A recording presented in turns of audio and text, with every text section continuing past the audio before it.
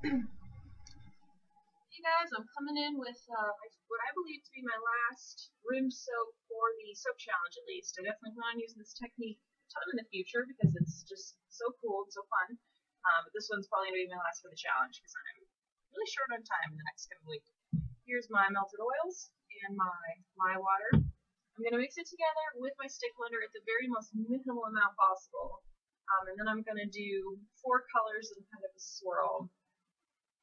I want it to stay pretty fluid, but I just really don't trust it without the stick blender for at least a second. So I'm going to blend these together, and then we'll do spatula from here on.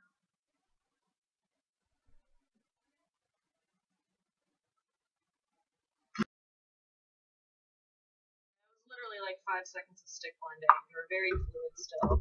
I'm a little bit nervous about it, but we are going to be continuing to blend the stick blender. So the color scheme I'm going to do is going to be like a slate blue kind of a color, yellow, and red oxide. I know that sometimes has possibility to get glycerin rivers. I'm hoping the oxide does not.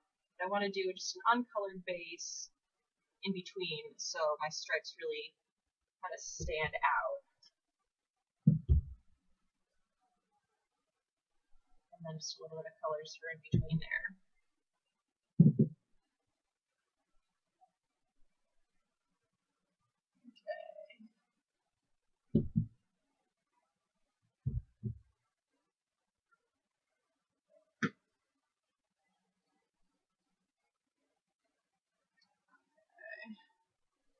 Measuring these out. Alrighty. First, here's my yellow mica. I'm going to use the spa fragrance for the inside of this soap, and I think I'm going to just color it with sea clay. That's going to be my blue right now is sea clay, but also mixed with a little bit of blue mica. So it's a little bit bluer, not just so gray. But depending on how that turns out, I might do blue mica in the center of with the sea clay as well. I might just leave it to be a softer gray color. I'm not sure yet. There's my yellow. We are feeling pretty emulsified when I was starting that. I'm feeling like it is a true trace, so that makes me feel excited. Here's my red oxide. I meant to do this yesterday, and Tesla didn't nap till like 4 p.m. And at that point, it would have been too late to pop it in the oven and then get it out at a point where I wouldn't be like super tired and exhausted. Sleep is definitely a priority for me. When I can get it, I'm going to get it. And I wasn't trying to stay up to do this. That was a beautiful day yesterday anyways, and we went to the park and in the backyard, so we were just enjoying being outside and doing our thing. Here's my red. Really pretty. I'm not doing titanium dioxide for the in between because I know that's going to give me glycerin rivers in the oven. There's definitely no water discount happening here, and I don't want that. Your uncolored would be enough of a contrast, especially because there's coconut oil in this recipe. It's not just yellow oils. The coconut oil is really white. Now I'm going for kind of a natural. I don't know. I see random things just in life, and I'm inspired color-wise. And I saw this sort of yellow, blue, and red, which is basically primary colors, but they were all like a shade or two off from the primary red, blue, and yellow, and I just thought it looked really nice. It inspired me because I'm not even going to put the video up. I had an impression mat to do a dragon's blood soap, and the impression mat worked okay. It wasn't perfect. When I went to slice it, the slicing part didn't work. It like went halfway through, and even then I tried to measure, see if that would fit in my tube. It was too small, but the actual impression mat part got all bumped and bruised looking from just trying to go in the tube, and I thought, even if I try this again, it's not going to look as nice as I want, so I'm probably just going to do a slab mold dragon's blood soap. Okay. Just a quick little stir too. Yep, we're getting thicker.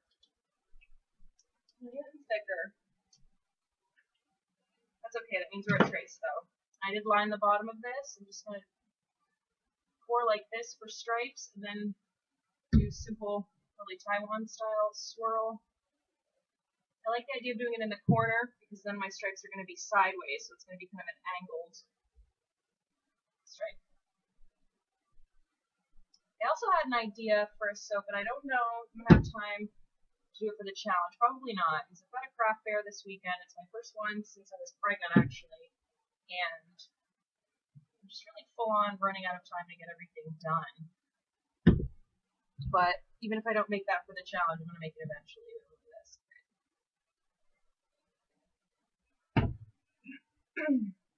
Getting thick, we're getting thick. It doesn't pour as nicely when it's thicker. It kind of layer instead of spreading outwards. So I'm hoping I just hustle my little butt here. So I think it's the full swirliness. And I'll be slicing into it, so we'll get something fun. The red oxide's looking nice and red. I do like the color I get from that. I just really hope it doesn't get rivers on me.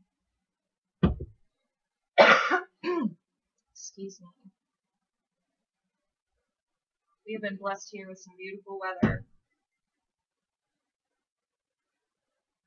It really doesn't happen for us here often when it's the beginning of March and we're able to be outside like this. It was in the 70s yesterday. That really does not happen for us. And I'm sure we're going to get, my white layer. I'm sure we're going to get some snow before this winter is done. Like, I know we're not officially spring yet, but I'll take, we'll take what we can get.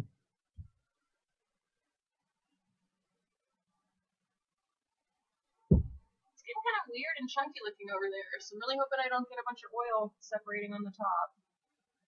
Ugh. As long as I get one good brim, you're not gonna hear any bitching from me. Oh, we're running out of our uncolored base.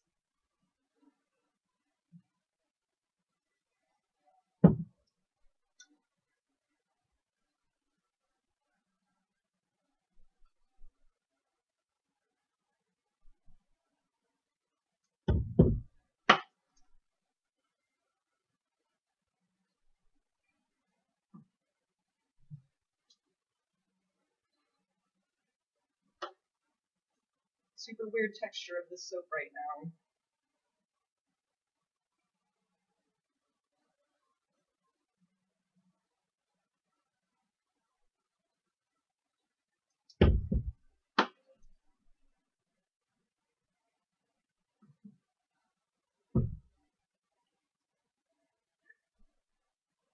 This is going to be my last bit of uncolored, I think, that I can get out into here. And then I'm going to have to do a round of just colored stripes without anything in between. I also have to go to the store today and get more Pringles. Force them into Chris's mouth. Here, eat these. I need the tube.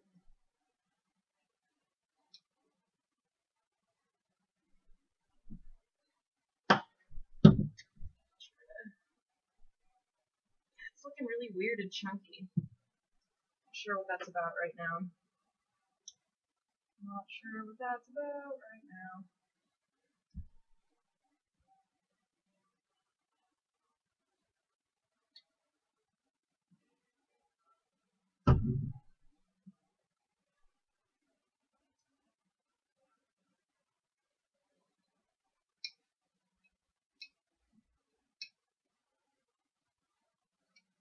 Alright, last of the blue.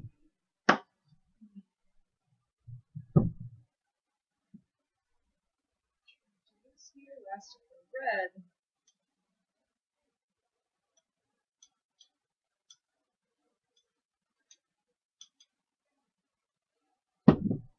A decent amount of yellow left here. Last of that.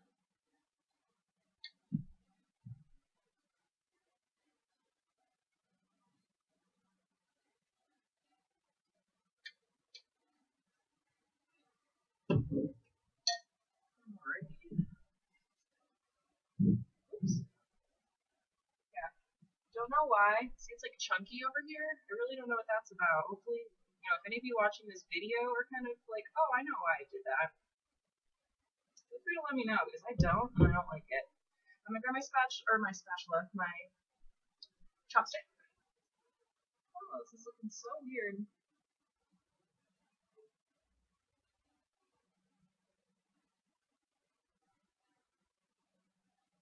This is swirling really nicely. Edges are just chunky. I don't get it.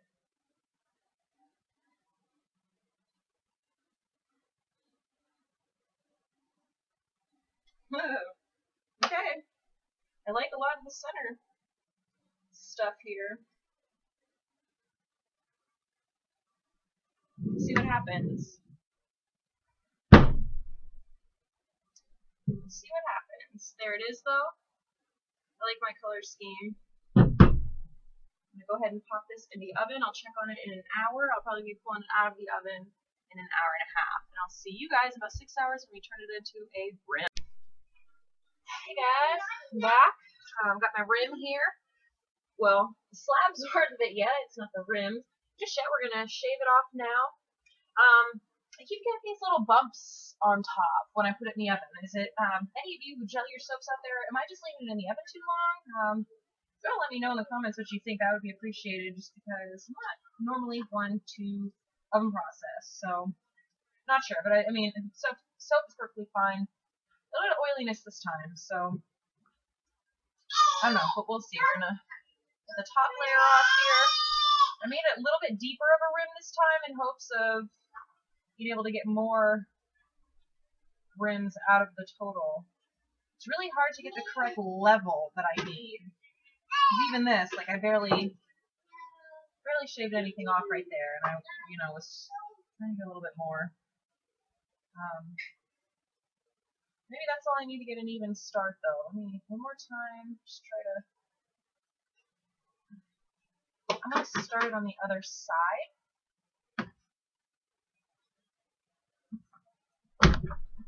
About random DVD cases and cardboard and stuff to try to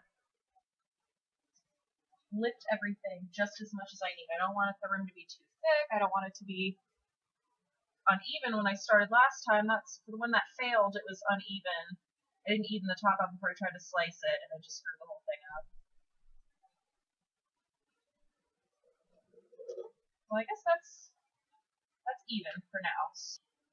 Let's just go for it here.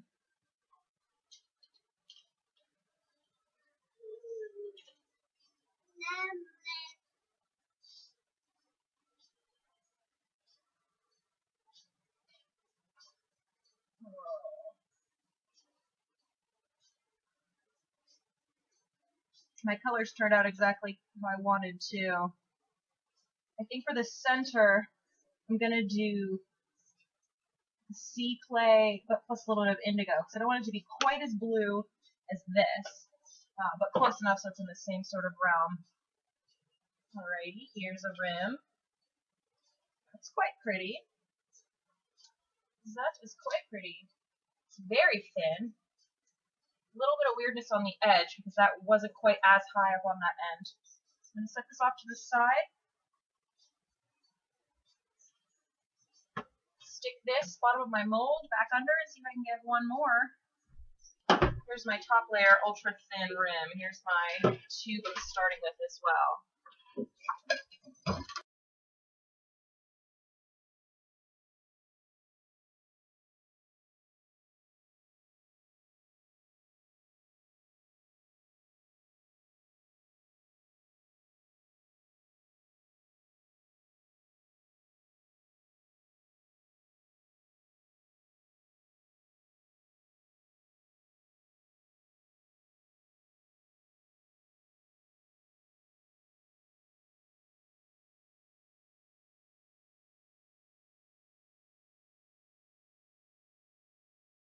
Okay, I'm pretty sure we're squished away.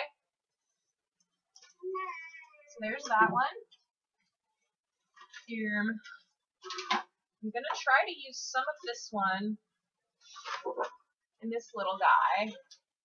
Because I feel like, why not? And this has the freezer paper on it. So we'll peel that off.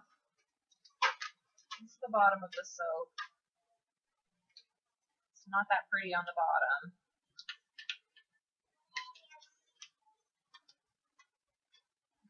Not pretty at all, really, on the bottom. Huh? It's not ugly. It looks kind of like tie-dye on the bottom, actually. Doesn't look like tie-dye to you, like muddy tie-dye, but tie-dye nonetheless. This outside piece is what we want. Oh, this is super thick.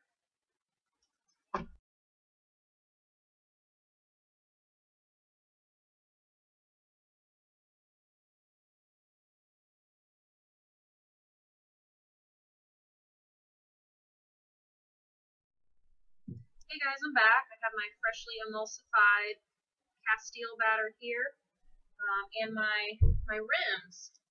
I went ahead and I put a nice healthy dose of gold mica in here too, and I just like shook the crap out of it to make sure it's in all of the areas, because that should hopefully make like a mica line between the rim and the rest of the soap, which should turn out pretty cool. And I'm gonna super fat here. I have some mango butter and argan oil. Just super fat with that. And also here mixed up is my fragrance. It's a very oceany fragrance. It's a clean, very much ozone kind of spa, but there's that oceany smell to it. I really like it. I like it more now that I've mixed it up and it's been kind of chilling in the air than in the bottle. And I think it'll be even nicer in soap. So this is fragrance. This is sea clay. This is a little bit of indigo. I decided to do a tiny bit of indigo instead of the blue mica for hopefully more of a slate color. I want it to be like, picture the dark, kind of stormy ocean. I want it to kind of look like that and not be the exact shade of blue that's in the rim. And also in here is the tiniest little bit of my fine grain organic dead sea salt. Once I realized how oceany this fragrance really does smell, I thought, screw it, let's go oceany with it. So it's got the sea clay and the sea salt, indigo, and the fragrance in here. And we will get that mixed in. Of course, this looks very dark now, but once it gets to the batter, it's going to lighten up a little bit. And hopefully we fill up both of my tubes. Hopefully they're filled perfectly, but I'm guessing it'll be, if anything, the small one will be a little bit shy, then have too much.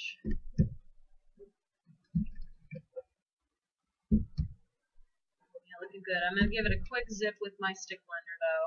So let me do that. Perfect texture here. Awesome. I think I'm going to call this soap Nantucket. My color scheme, let's see, a little scrap of paper stuck to my stick blender and then I got stuck in the soap. I'm glad I found that. But this color scheme kind of reminds me of like a Cape Cod beach house, and then with the sea fragrance and all the sea clay and goodies, I just thought, I'm gonna call it Nantucket. I like that the best. I thought, do I name it Martha's Vineyard? Do I just name it Cape Cod? Nantucket sounds good. I hope you guys like that too. Look how thick we got just for blending that fragrance and all the other stuff in. Very thick. Alright. Tap. Tap. Almost totally full there. I'm not going to have as much left over as I thought. What I've been doing in a regular size tube here is I get the tube and then I end up with the same amount in my recipe.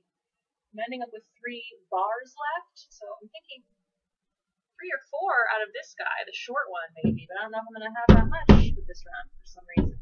Oh, no, I got more than I thought I did. So yeah, let's scoop this out and hopefully it fills it up to the tippy top. I did order more shea butter and more coconut oil. I need those things anyways. If they get here before it's too late, I think I will try one more soap before the challenge is over. I think this is going to be the one that I enter right here. But I don't know. We'll see what happens. Yeah, this is definitely not filled all the way. That's okay.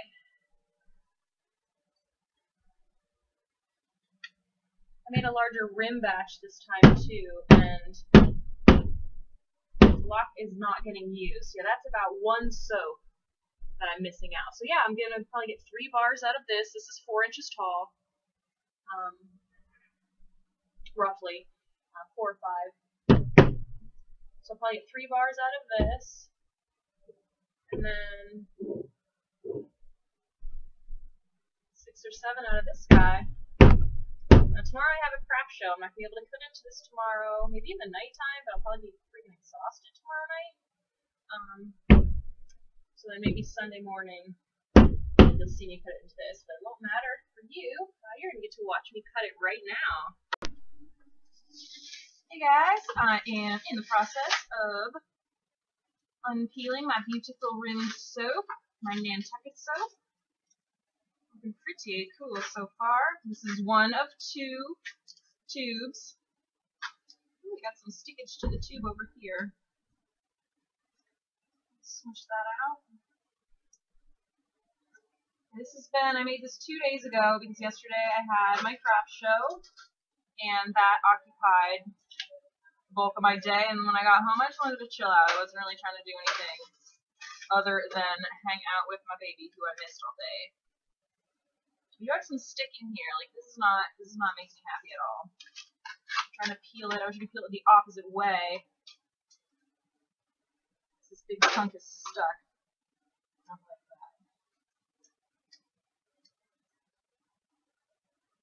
Okay.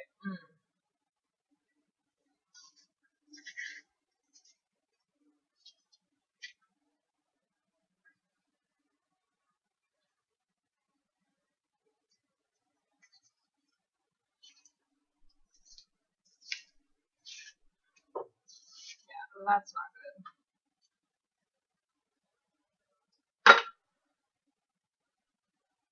So there's my weird chunkiness that peeled off. It's still a solid loop, as we can see, but like we have that little bit that did not want to stay on my soap. I'll give it a light little smooshing.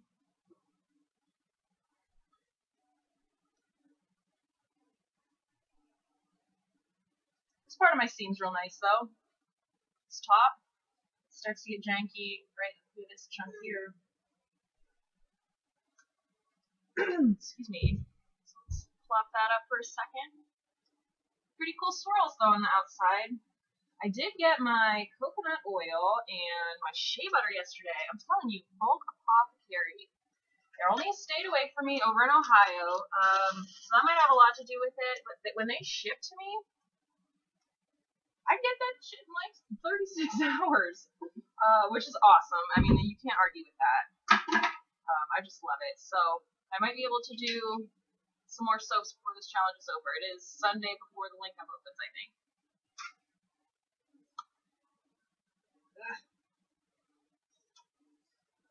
Alright, peeling my other one.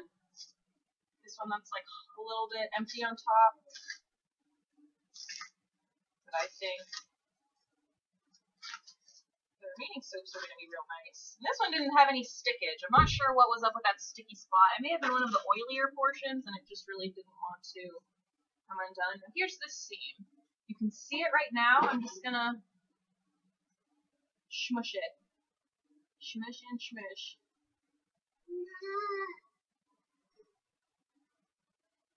Okay. We do have some soda ashiness on the top of these. Let's cut in and see the center. I'm going to cut into this guy first. I'm pretty sure that'll be a good area to cut right there.